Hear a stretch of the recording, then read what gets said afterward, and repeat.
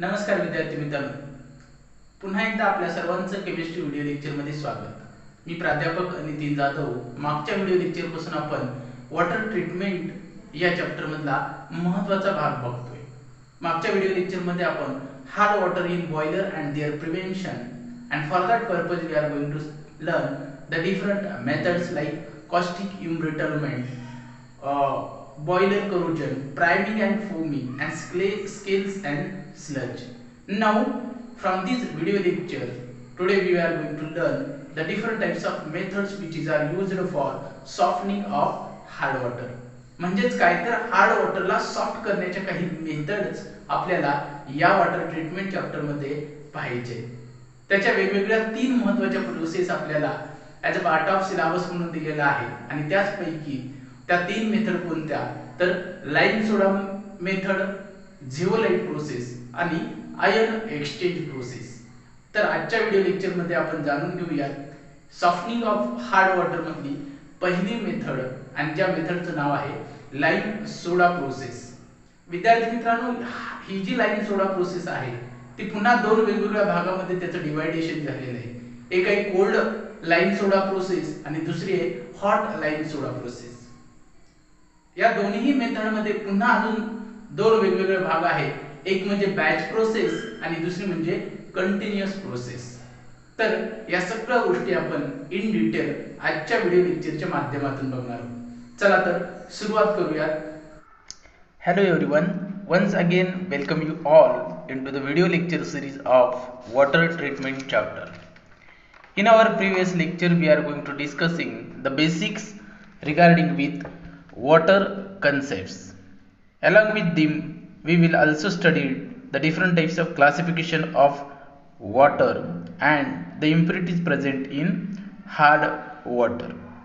After that we will going to learn the phenomena which is are take place regarding with boiler water corrosion. And now from our today's lecture we are going to focus on main part of our water treatment chapter, and that part is nothing but water softening. In this water softening we are going to study the different types of methods of softening of water. Before going to start that methods, we must know that what is meant by softening of water. We know that any kind of water which can be contain different types of soluble salts, and that salts we are going to remove from these methods.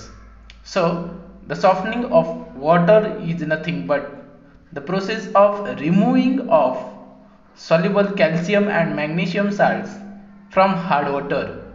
Then such a kind of process we are going to call as softening of water.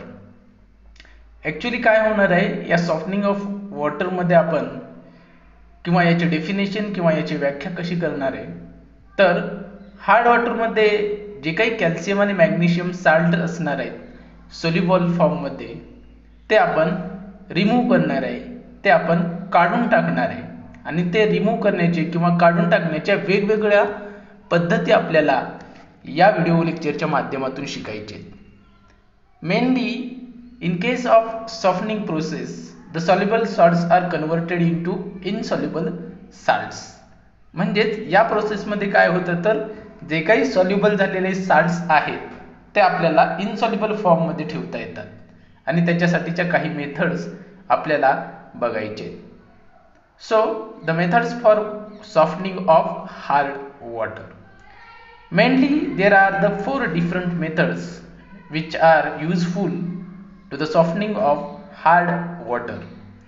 The first method is lime soda process, second one is permutate method, and third one is ion exchange method. All these 3 methods are the part of our syllabus. Now in this video lecture we are going to focus on the first method of softening of hard water. Now the first method is lime soda process. विद्यार्थी मित्रांनो, आपण ज्या काही 3 वेगवेगळ्या methods पाहणार आहोत त्या 3 मेथड्सपैकी आहे. पहिल्या मेथडचं नाव किंवा पहिल्या प्रोसेसचं नाव आहे लाईम सोडा प्रोसेस. आता आपण याचं काही एक्सप्लेनेशन बघूयात. दिस method is used for remove both temporary and permanent hardness of water. आपल्याला माहिती आहे की वॉटरमध्ये 2 प्रकारचा हार्डनेस आपल्याला पाहायला भेटतो आणि त्यातला पहिला म्हणजे टेम्पररी हार्डनेस जो आपण रिमूव्ह करू शकतो आणि दुसरा म्हणजे परमनंट हार्डनेस जो आपल्याला रिमूव्ह करता येत नाही. मग लाईम सोडा या प्रोसेसमधून हे जे काही 2 वेगवेगळ्या प्रकारचे हार्डनेस आहेत ते दोन्ही आपल्याला रिमूव्ह करता येतात. In this method actually what happen, the name of method is lime and soda process. Lime means calcium hydroxide and soda is nothing but Na2CO3 means sodium carbonate are used to remove hardness of water. या मेथडच्या नावामध्येच आपल्याला lime सोडा असं म्हटलेलं आहे. म्हणजेच या मेथडमध्ये काय केलं जातं, लाईम म्हणजेच कॅल्शियम हायड्रॉक्साईड आणि सोडा म्हणजे सोडियम कार्बोनेट या दोघांचं कॉम्बिनेशन करून जो काही वॉटरमध्ये असलेला हार्डनेस आहे तो रिमूव्ह केला जातो. And therefore this method is called as lime soda process. In this method what happen, calculated amount of lime and the soluble calcium and magnesium salts in water are chemically converted into insoluble PPTs of carbonate of calcium hydroxides of magnesium. Actually या मेथडमध्ये जर आपल्याला बघायला गेलं तर काय केलं जातं, जे काही लाईम आहे त्याचा इनसॉल्युबल फॉर्म आहे त्या इनसॉल्युबल फॉर्मचं कन्व्हर्जन हे या मेथडमधून आपल्याला पाहायला भेटतं. मग या मेथडचं पुन्हा 2 भागामध्ये क्लासिफिकेशन झालेलं आपल्याला पाहायला भेटतं. If in this method this process will be carried out in the presence of cold water, then we will going to called as cold lime soda process. And if this process is carried out in hot condition, then that is called as hot lime soda process. Therefore these are the 2 different types of lime soda processes. Now both the methods are again converted or proceed into 2 different processes. One is batch process and second one is continuous process. विद्यार्थी मित्रांनो, या 2 प्रोसेसपैकी आपल्याला batch process जी आहे त्या महत्त्वाच्या आहेत. त्यामुळे आपण कोल्ड लाईम सोडा प्रोसेस किंवा हॉट लाईम सोडा प्रोसेस या दोनही वेगवेगळ्या प्रोसेसमध्ये बॅच प्रोसेस हे महत्त्वाचं आहे आणि ते आपण मुख्यत्वे करून पाहणार आहोत. Now late we will going to start the cold lime soda process. In this process batch process. This batch process is carried out in different types of batches and therefore we are going to call as batch process. आता या batch प्रोसेसमध्ये actually काय केलं जातं, ए calculated quantity of chemicals means lime and soda ash is mixed with water in a large steel tank. तुमच्या बाजूला एक तुम्हाला डायग्राम दिसते आणि त्या डायग्राममध्ये आपण ही जी बॅच प्रोसेस आहे ती कशा प्रकारे पूर्ण करता येते हे पाहतोय. तर या प्रोसेसमध्ये काय केलं जातं, ए कॅल्क्युलेटेड क्वांटिटी ऑफ केमिकल्स म्हणजेच काही केमिकलची कॅल्क्युलेटेड क्वांटिटी म्हणजे त्याचं जे वेट आहे ते घेतलं जातं. त्याच्यामध्ये lime and soda ash and this one is mixed with water आणि ते वॉटरसोबत मिक्स करून एका मोठ्या स्टील टँकमध्ये कन्वर्ट केलं जातो. डायग्राममध्ये तुम्हाला जो काही डायग्राम दिसतोय त्याच्यामध्ये स्टील टँक दिसत आहे and it is provided with mechanical stirrer for the stirring. याच डायग्राममध्ये तुम्हाला उजव्या बाजूला एक नाव दिलेलं आहे, मेकॅनिकल स्टरर असं आपण त्याला म्हणतोय आणि त्या मेकॅनिकल स्टररचं काम आहे स्टरिंग करणं. म्हणजे वॉटर आणि जे काही केमिकल्स आहेत जे आपण मिक्स केलेले आहेत त्याला व्यवस्थित मिसळण्यासाठी मिक्स करण्यासाठी या स्टरेजची भूमिका महत्त्वाची आहे. A small quantity of coagulant such as alum is added to collect the precipitate. आणि काहीच्या प्रमाणामध्ये ॲलम हा त्याच्यामध्ये मिक्स केला जातो, जे की तुम्हाला उजव्या साईडला वरच्या भागामध्ये डायग्राममध्ये दिसत आहे. दिस is stirred for 2 to 3 hours. आणि ही जे काही आपण घेतलेले केमिकल्स आहेत ते 2 ते 3 तासासाठी मेकॅनिकल स्टरेजच्या साह्यानं स्टर केले जातात. The impurities present in water R converted into PPT. मग त्यावेळी काय होतं तर वॉटरमध्ये प्रेझेंट असलेल्या इम्प्युरिटीज ज्या आहेत त्याचं कन्व्हर्जन PPT मध्ये म्हणजेच प्रिसिपिटेटमध्ये होतं आणि तेच आपल्याला कलेक्ट करायचं असतं. त्यालाच आपण स्लज असं म्हणत असतो. आणि ते आपण कुठं कलेक्ट करणार आहे तर जो काही तुम्हाला लार्ज स्टील टँक दिसतोय त्याच्या बॉटमला स्लज असं आपण नॉमिनेट केलेलं आहे आणि डाव्या हाताला एक आउटलेट काढलेलं आहे. त्या आउटलेटमधून आपण स्लज कलेक्ट करणार आहे. मग याची एक रिॲक्शन आहे, ती रिॲक्शन तुम्हाला समोर दिसते. 3 magnesium HCO3 bracket twice Al2 into bracket SO4 thrice it gives sludge, magnesium sulfate and carbon dioxide. This is the reaction happens when the mixing between water and the different types of chemicals used in this process.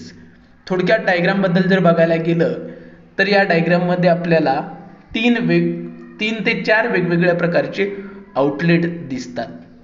पहिला outlet म्हणजे raw water जिथून आपण pass करतोय, inlet तिथं आपण raw water pass करतोय.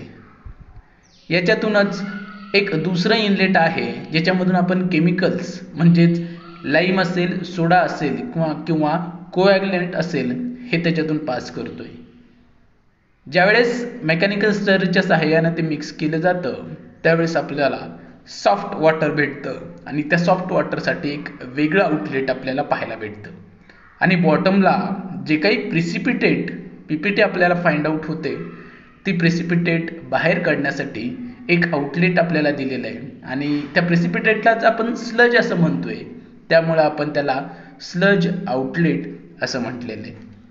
And overall in this process water is pumped out and passed through filter unit containing coal and sand to obtain soft water.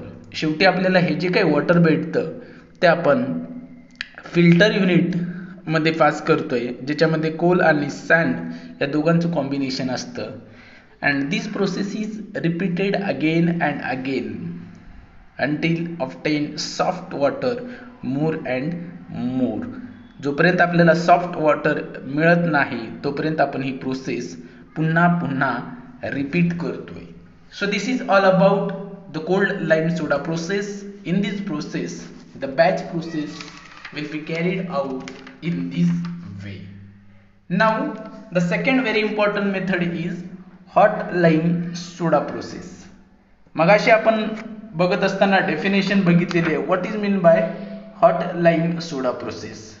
If the process will be carried out in hot condition, then we will going to call it as hot lime soda process. So let's see what about the hot lime soda process. Hot lime soda process is carried out at elevated temperature. Means या process मध्ये जे काही temperature असणार आहे ते जास्तीचं असणार आहे. मग किती असणार आहे? It is from in between 80 degrees Celsius to 150 degrees Celsius. Therefore speed of reaction will be increases and it will be completed within 15 minutes.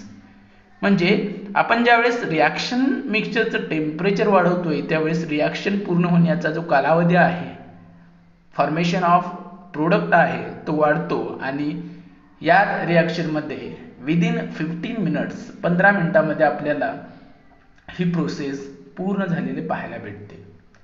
So the rate of precipitation is faster and there is no need of precipitation.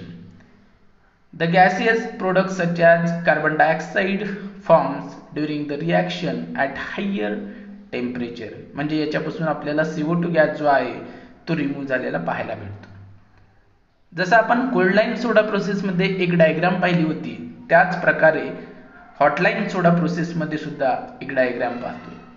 या प्रोसेसमध्ये सुद्धा पुन्हा आपल्याला batch process आणि continuous process अशा दोन process आहेत. त्यापैकी बॅच प्रोसेस आपण बघूयात.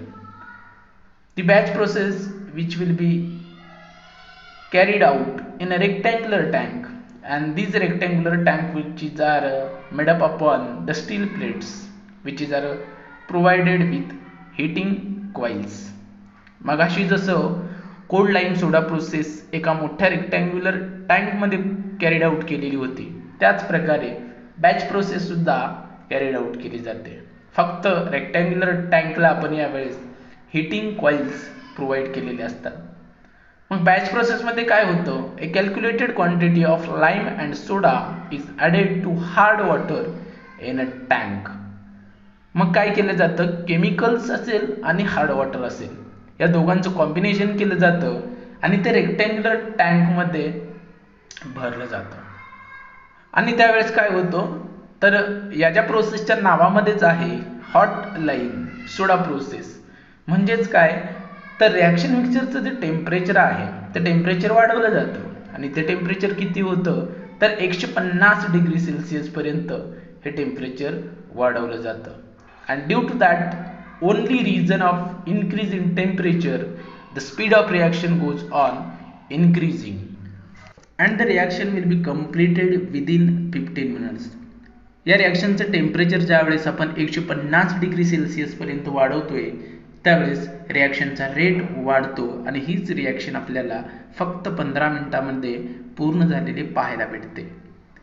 डायग्राममधून आपल्याला वेगवेगळ्या प्रकारचं अंडरस्टँडिंग समजण्यासारखं आहे.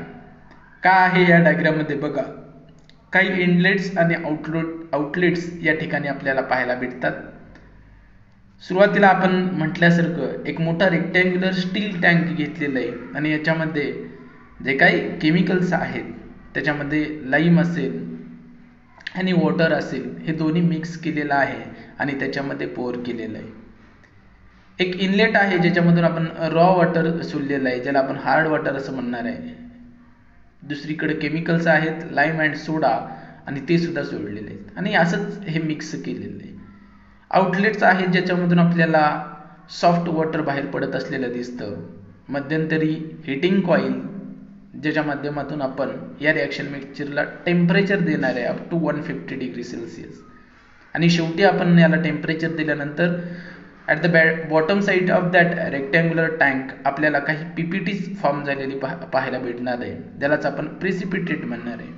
आणि तो प्रेसिपिटेट बाहेर काढण्यासाठी आपल्याला रेक्टँग्युलर टँकच्या बॉटम साईडला एक आउटलेट दिलेलं आहे आणि त्या आउटलेटच्या माध्यमातून आपण ती जी काही पीपीटी आहे किंवा स्लज आहे ते बाहेर काढणार आहे. So this is all about the batch process of hot lime soda process. तर वॉटर सॉफ्टनिंगच्या ज्या काही वेगवेगळ्या 3 पद्धती आहेत त्यापैकी पहिली पद्धत म्हणजे लाईम सोडा प्रोसेस आज आपण बघितलेली आहे. याच्यामध्ये कोल्ड लाईम सोडा प्रोसेस आणि हॉट लाईम सोडा प्रोसेस आणि या दोन्ही प्रोसेसमध्ये आपल्याला अजून 2 वेगवेगळ्या प्रोसेस पाहायला भेटतात. एक बॅच प्रोसेस आणि दुसरी म्हणजे कंटिन्युअस प्रोसेस. त्यापैकी बॅच प्रोसेस हे आपल्याला सिलेबसला महत्त्वाचे आहे, त्यामुळे आपण बॅच प्रोसेस ही इन डिटेलमध्ये बघितलेली आहे. So I hope all the parts we will going to well understand.